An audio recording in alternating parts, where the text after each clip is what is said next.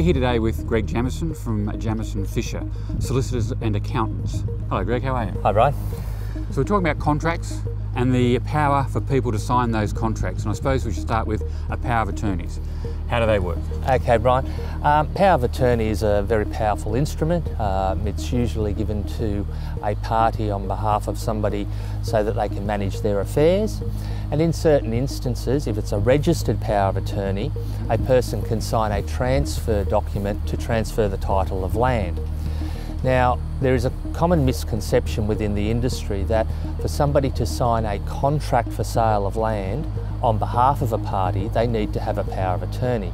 In fact, that is not the case. Okay. In particular, we're talking about auctions. So, for example, a party to attend an auction and bind a third party to a contract of sale of land, that party attending the auction would need a letter of authority saying that they are authorised to bid on behalf of that third party, and they are also authorised to sign the contract on behalf of that party. Okay. So why do some solicitors say you can't do that? Well, it's quite clear within the Property Stock and Business Agents Act that the only authority needs to be a written authority, not a power of attorney.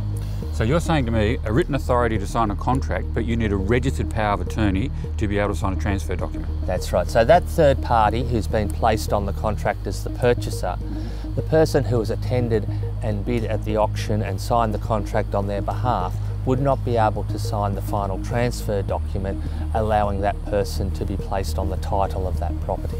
So if I was the agent, I'd want to keep a copy of that authority, obviously in my documentation. As part of your bidder's register, yes. Okay.